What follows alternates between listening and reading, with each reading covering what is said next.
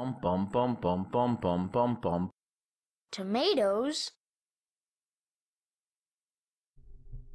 Hello, welcome to the video for what is Draw Debug Plane. I'm going to hit play and we're going to play our example and we're going to see a debug plane. A plane being basically a flat object with some dimensions, and in this case it's actually two-sided. So we can see the debug plane on both sides.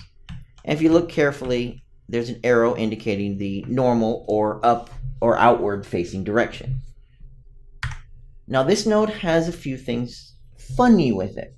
It requires advanced usage of math. And by advanced usage, I don't mean anything totally hard, but if you know quaternions, you'll understand how this works. If you don't, like me, you'll be super confused. So let me show you how it works. Let me show you how I'd expect it to work based on the input, and then we'll show you how to make it work. So the inputs here, here's our default settings. And our first one is our plane coordinates. And our plane coordinates is going to be a structure of 4 floats. In this case, I'm making a plane structure out of 4 floats. And we have W, X, Y, and Z. Now, if I go ahead and run this example here, we see our example right here. It's a little bit above our cube. It's on top of it and it's facing up. We'll grab our settings, and these are the settings I'm used to show that. So it's kind of what you'd expect. Our Z variable is 1, which means Z is facing up, and that's why we have our arrow facing up. That's our plane right there. And our W is 100, which you'd think would be the offset. If we change our W to 0, for example, it's going to disappear. Now that's kind of weird. The actual point where I'm drawing this at is the top right here. So let's change our W maybe to 50. Well, it's coming up, 60. Now it's on the top. So W of 60 is actually showing it on the top, where you'd think maybe our offset should be 0. Now let's try it in a different angle. Let's try, instead of Z, let's try it a Y. And we'll get it over here, which is what we expect. Our Y direction is this axis right here, left to right, and it's facing Y positive with our arrow. However, a 60 offset puts it over here, when 0 is the middle and 50 is the edge. So if we set our offset to 0, well, now it's offset 50. So it's not quite giving us the results we would think if we don't know advanced mathematics. Basically, using quaternions and angles and offsets, if we know it properly, we'll get our proper plane values. So for example, something we wanted there would actually be more along the lines of a W50 and a Z of maybe 0.5, 0.7, and just some various numbers. The nice thing is there is a node that fixes this, and I say fix because it solves it for people who are not advanced at math. We have the make plane from point and normal node. This is really simple. It works how I would expect this node to work. When I think of draw debug plane that takes in a coordinate system and a location, I would think, okay, draw the plane here, and this is the direction I want it to face. And that's what this node does. Let's fill in our point. This is the point in the world where we want to start at. In this case, I'm putting, again, the top of my box. And the normal is the direction it faces. 0, 0, 0 is not going to give us anything. So we need a positive or negative value for each of those facing directions.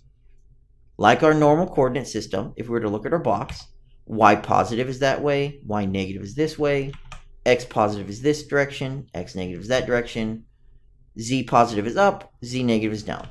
So if we wanted our plane to, for example, be over here, vertically, facing that direction, it would be a Y for the positive on our normal. Go back to our object, set our Y to positive, and go ahead and hit play. And now we get a plane facing that direction. There is an arrow there in the middle. Let me offset this. So we're going to put it up 100 and hit play. Now we have our plane at our location, 100 above the middle, facing that direction. We can see the little arrow there. It's what we would expect when we use a node like this. It's not offset by 50 like we saw before, and we could easily adjust the values. If we want, for example, to be above Z of 1. And now we'll get it rotated with our Z facing up, 100 above. We'll also get the expected results of, if we draw it at 0, 0, 0, and that's our point right here for the make plane, facing up, it's going to be on the top facing up like we expect. So if you know proper math, you can use the make plane node, or you can fill in the valid information in here if you have the proper quaternion values. Or if you just want to simply draw a debug plane somewhere, use the make plane from point and normal node, feed in the location you want it at. So speaking of location, that is our next input here. So you'll basically feed in your location to the location node, and you'll feed in your location to the point node here. Your normal is your facing direction of your normal. Positives are facing that direction, negatives are facing the other. So for example, if I did this 0 and we did -1 on the y, hopefully you know it's going to basically be the same thing, but facing to the left. We'll have a little arrow there, which you can barely see facing to our left. The other options are simple. Size, how big it is. Now this is going to be from the middle. That's something to keep in mind. What do I mean by that? Let's set this back to a z of 1.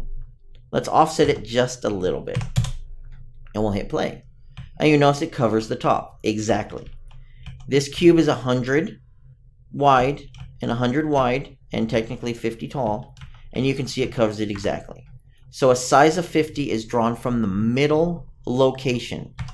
Size of 100 is going to end up giving me something that's 200. 100 this direction, 100 this direction, 100 from the middle, 100 from the middle. Plane color is the color of your plane. It's any color you want, feel free to change it. And duration is how long this plane will be drawn for. 0 is an individual frame.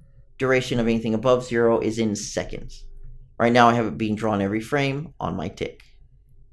And that's pretty much it, and it's going to wrap it up. I know this was a longer video for this one, but I need to try to explain why it doesn't exactly work like you might expect it.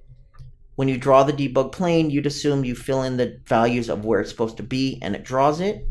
But behind the scenes, it uses a little bit of funny math to draw it. If you're putting in a quaternion for the plane values, you're fine. If not, use the make plane from point and normal node to fill in your coordinates. Location is where the center will be. Size is how far from the center in each direction it's going to draw. The color is the color of it. And the duration is how long it will persist in the world. 0 being for one frame only.